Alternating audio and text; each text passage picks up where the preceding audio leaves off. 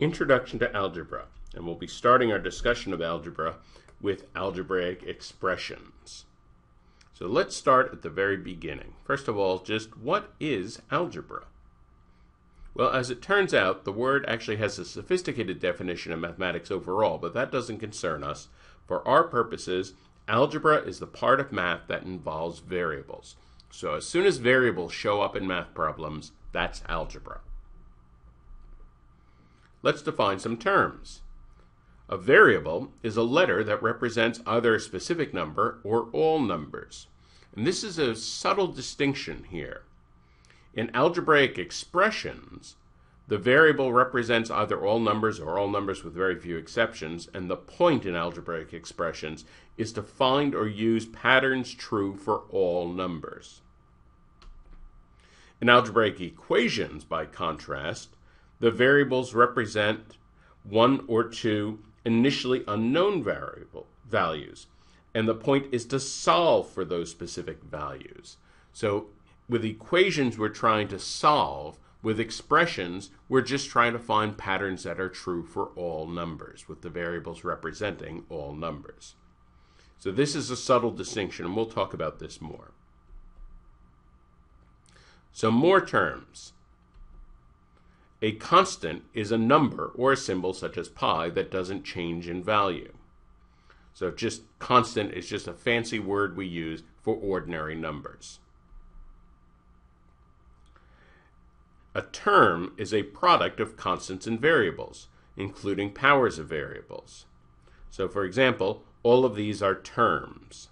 It could be just a single number by itself, a single variable by itself, or numbers times variables, and it includes powers of variables. The coefficient is the constant factor of a term.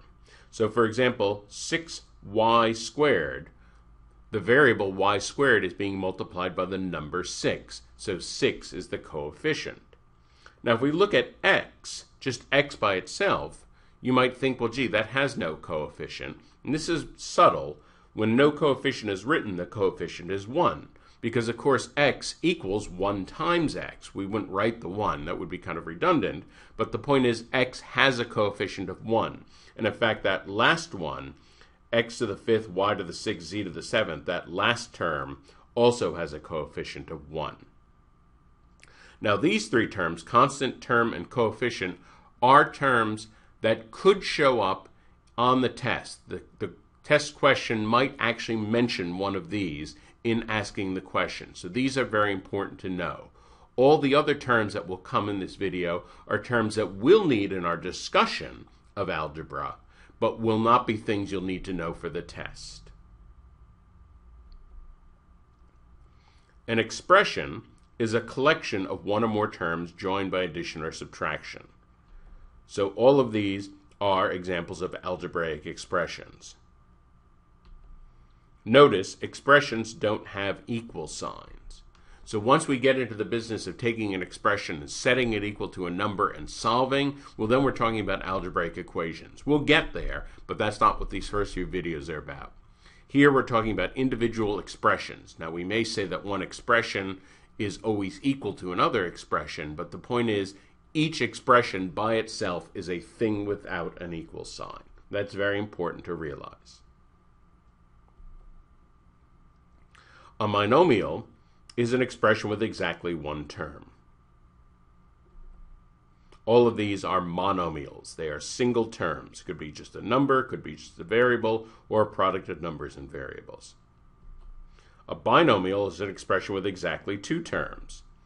Here are a bunch of binomials, some of them simple, some of them not so simple. A trinomial is an expression with exactly three terms. And those are some examples of trinomials. Now, we don't have to worry about what if there are 4 terms, what if there are 5 terms. We don't need to worry about the words for those. A polynomial is an expression with any number of terms involving only one variable. So, for example, this one here is a polynomial because the only variable is x. This one involves more than one variable. So technically, that's not a polynomial. A linear term is a term with a single power of a variable. So there's no exponent written. So just when you have a variable by itself or a number times a variable, that's a linear term. A quadratic is a term with a squared variable, x squared or y squared. A cubic term is a term with a cube of a single variable, y cubed or x cubed. And we will not need terms for higher degrees. Now we'll make a distinction, and this is a little tricky. The words linear and quadratic can describe individual terms, but they can also describe the entire expression involving a single variable. In a linear expression, the highest power of the variable is 1. So 17x is a linear monomial, 3x minus 5 is a linear binomial. So one of them, it's a one-term thing, the other is a two-term thing. And notice we don't have many options here. A linear binomial must have one linear term and one constant term. As long as we're dealing with only one variable, those are the only two options for the two terms. Gets a little more interesting when we talk about quadratics. In a quadratic expression, the highest power of the variable is 2.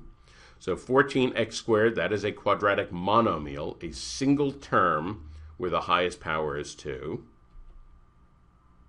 X squared minus 4 is a quadratic binomial with a quadratic term, x squared, and a constant term, negative 4. 2x squared plus 8x is a quadratic binomial with a quadratic term, 2x squared, and a linear term, 8x. X squared minus 10x plus 25 is a quadratic trinomial with a quadratic term, the x squared, a linear term, negative 10x, and a constant term. And so, for example, we could ask, what is the coefficient of the linear term? The coefficient of the linear term here is negative 10. Many of the upcoming videos concern quadratic trinomials. That's a very, very big topic in algebraic expressions. We have a bunch of videos on that topic. In the study of algebraic expressions, we are looking for rules or patterns true for all numbers. In the study of algebraic equations, our goal is to solve. So again, these first few videos are just about algebraic expressions, then we'll get to algebraic equations. We discussed several terms: variable, constant, term, coefficient, expression, monomial, binomial, trinomial, polynomial, linear, quadratic, and cubic.